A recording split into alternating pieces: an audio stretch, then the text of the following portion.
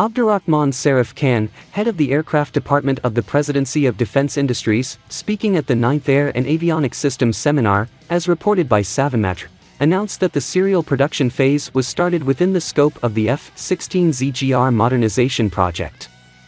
Can said, the modernization of ÖZGÜR on the first aircraft has been completed, the serial modernization on the other aircraft has started, made statements. In the ÖZGÜR project, which includes the avionic modernization of the F-16 Block 30 warplanes in the Turkish Air Force inventory, IFF System, mission computer, colored multifunctional display, the F-16 Block 30 combat aircraft will be modernized within the scope of the priority ÖZGÜR project of the MURAD AESA radar developed by ASELSAN. Planned to be used in aircraft. In his presentation at the 10th Defense Industry Days organized by the Machine Technologies Club at Yildiz Technical University, Ahmet Akyal, head of Electronic Warfare and Radar Systems Department of the Presidency of Defense Industries, announced in the presentation shared by Defense here that the MURAD aircraft UAV AESA radar has entered the integration and testing phase.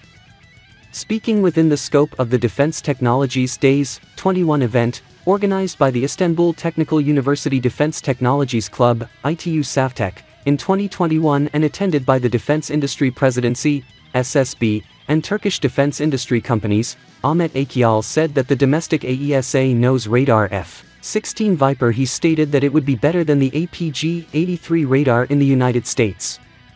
Within the scope of the same event, Mohammed Mustafa Akol, ASELSAN Radar Systems Engineering Director, announced the calendar regarding the yearly AESA nose radar with the following words.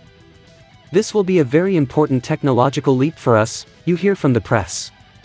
The Greeks are now getting active electronic scanning antennas for their F-16s. The first set even went to America for modifications. We are also developing an active electronic scanning radar for our F-16s. Of course, this has great advantages.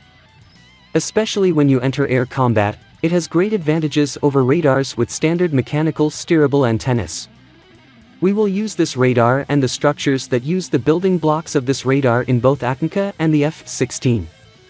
What we learn from here, of course, creates a wealth of information while making us the nose radar of the national combat aircraft. An important technological development for us. I hope we will enter Akinci towards the end of 2021, in 2022, we will start the integration studies with the F-16. MMU is already targeted towards 2026.